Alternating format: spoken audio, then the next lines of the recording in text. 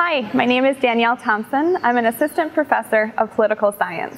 I came here from Princeton University, where I was a research scholar for the previous academic year. Before that, I was an assistant professor at Syracuse University in Syracuse, New York, and I was a postdoc at Duke University. I received my PhD in 2014 from Cornell University. I study American politics, Congress, and gender in politics. More specifically, I study why the distance between the two parties has continued to grow over time.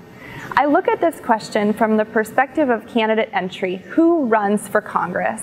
And my research shows that ideological moderates, liberal Republicans, and conservative Democrats are less likely to run for office than those at the extremes. Another aspect of my research examines why the number of Democratic women in Congress has increased since the 1980s, and the number of Republican women has remained flat. I decided to come to UCI because the political science department is ranked among the top in the country. It is a growing department with excellent faculty. I'm looking forward to being part of the interdisciplinary nature of the department and to getting to know all of the faculty and students at UCI.